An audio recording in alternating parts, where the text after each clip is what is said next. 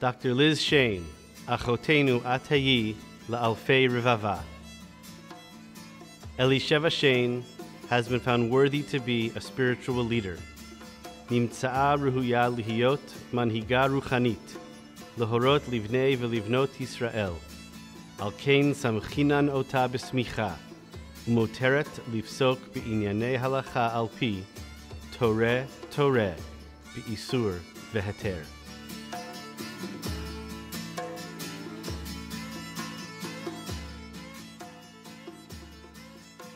In the 9th responsum of the Minchat Shlomo, on the topic of using loudspeakers and microphones on Shabbat, the author, Rabbi Shlomo Zalman Auerbach, takes a moment to discuss the question of wearing hearing aids and, by association, eyeglasses on Shabbat when there is no Eruv.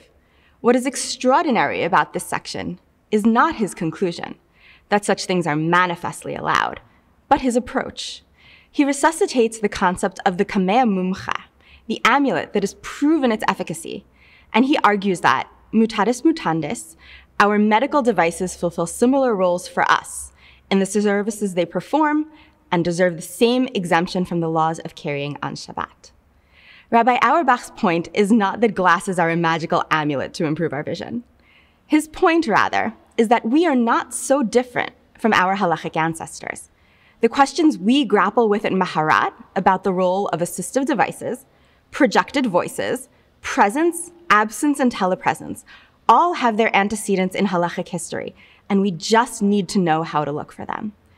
Our halachic creativity is both driven by and inspired by the creativity of those who preceded us, on in a chain that stretches all the way back. We have spent 4 years building the future by immersing ourselves in the past and taking on the challenges of the present. In these moments, when the texts expand to meet the demands of the day, and we stretch to be the women we are called by this era to be, it feels like being touched with the briefest brush of the divine. When we think we are at our most innovative, most creative, most topsy-turvy, we are also closest to Hashem and most deeply enmeshed in the halachic tradition we adore. As J.R.R. Tolkien reminds us, we make still by the law in which we're made.